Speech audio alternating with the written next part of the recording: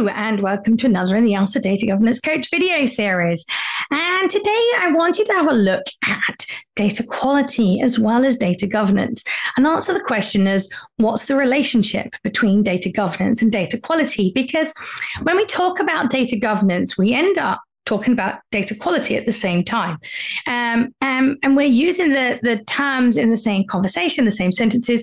People tend to get very confused about whether they're the same thing or not. Now, they are not the same data management discipline, but in my experience, they're best done by the same team. So in my experience, lots of organizations have been doing data quality for long before they even consider data governance. I mean, after all, people get it. The name gives you a very strong hint about what it is. It's about making our data good enough to use. But if you do data quality without data governance in place, what you tend to do is tactical at best.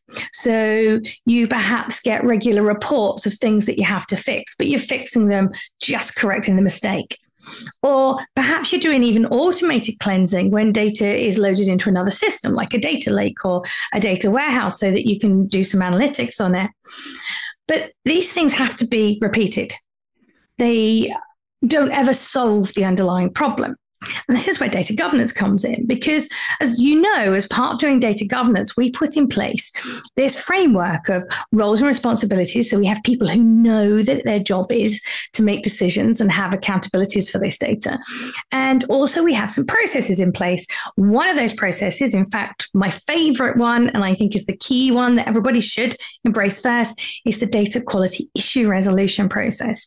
And the whole point of this is to move away from this tactical fixing and cleansing of data and go and fix the source of the issue. But we can only do that if somebody's responsible for doing that, because otherwise nobody's interested in doing all that extra work. They're only interested in making the data good enough for them to use right now.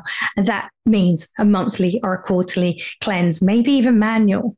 So data governance, as you can see, gives you that framework to start allowing you to be more proactive about data quality. It allows us to start solving issues at the source of the problem so that we don't have to do monthly fixes. I've come across so many organizations over the years where they have people whose sole job it is to manually fix and cleanse data, or as some of us call it, they're doing data wrangling for their day job, and they shouldn't.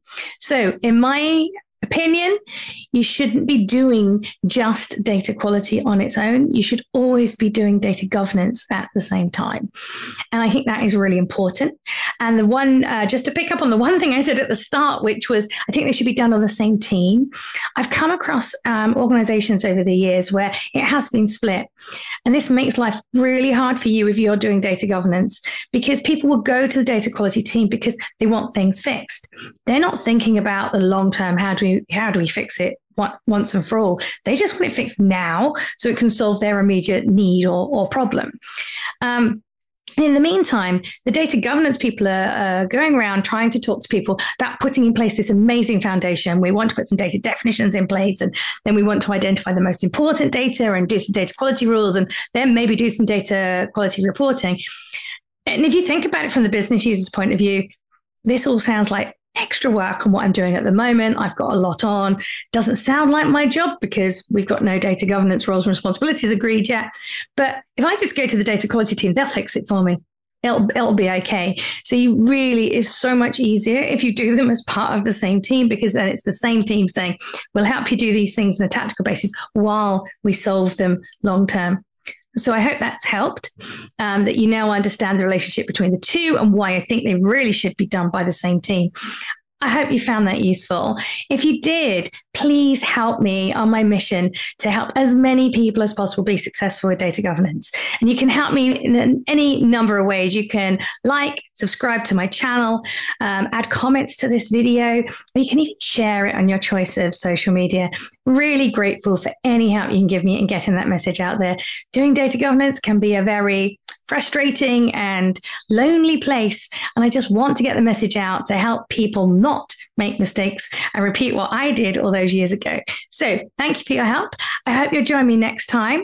And if you've got a question you'd like me to answer in one of these videos, please just email it in to questions@nicolaascombe.com.